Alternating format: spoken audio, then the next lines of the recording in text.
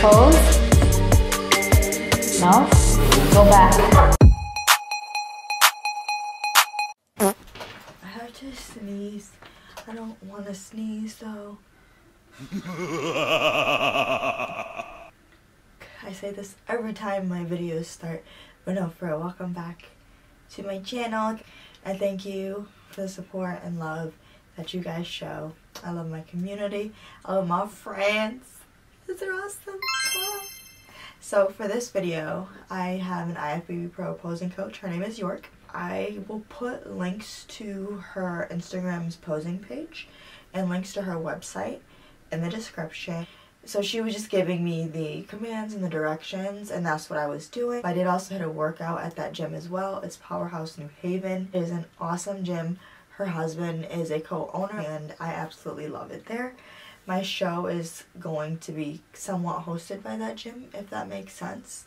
And we're super close. So before we know it, I'm gonna be on stage, yo, for the first time. Now I have experience performing and being on stage, so that doesn't bother me. But I haven't been on stage in a bikini showcasing my physique being judged.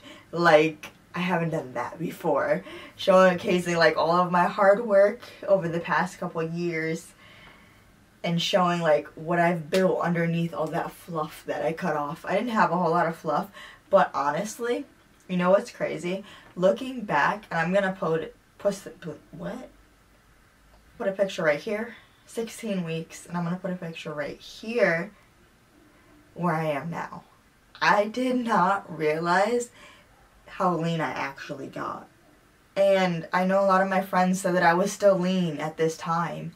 But if you look at me now, no. I see veins popping everywhere more and more every single day. It's insane. My mood isn't necessarily up and down, but my energy levels and my body is up and down daily. My mood, I've been good. My mental state has been good, thank God, praise God, because sometimes I'd be going through it. I didn't have as many mental breakdowns as I thought that I would. I knew I was capable of doing this, but I did underestimate it. I'm not gonna lie.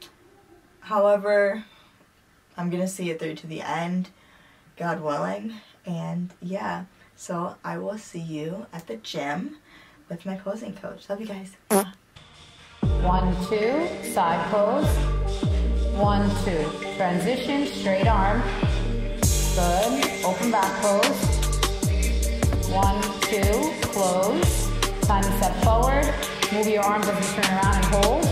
And then back into the side pose. 1, 2, close. I saw. And if that happens, you just keep going. Okay. Alright, let's do it again. Okay, first pose, we get to the box. 1, 2, side pose.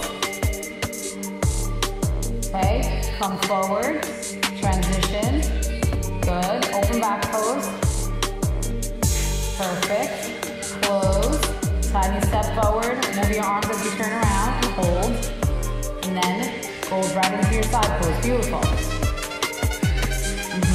And then close, and say your goodbye. Success.